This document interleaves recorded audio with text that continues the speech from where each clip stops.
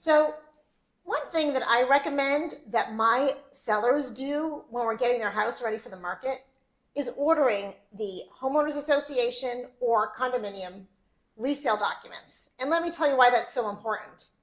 It is a law that the buyer has 3 days to review these resale documents. It used to be a stack of paper, but now it's electronic. But it's many, many attachments and many PDFs. But within those 3 days, the buyer can void the contract at any time. And I've seen situations where those documents aren't given to the buyer until right before settlement, and you don't want that to happen because they could, for any reason, use that as an excuse to void the contract. Nobody wants to be in that situation.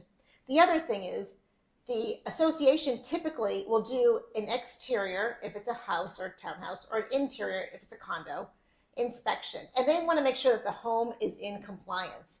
So if there's anything not in compliance, it needs to be repaired.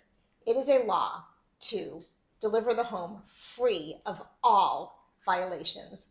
So you don't want to get stuck in a situation where you think you're settling and lo and behold, you have violations. So if you'd like more tips, feel free to contact me and stay tuned for the next Suze Says.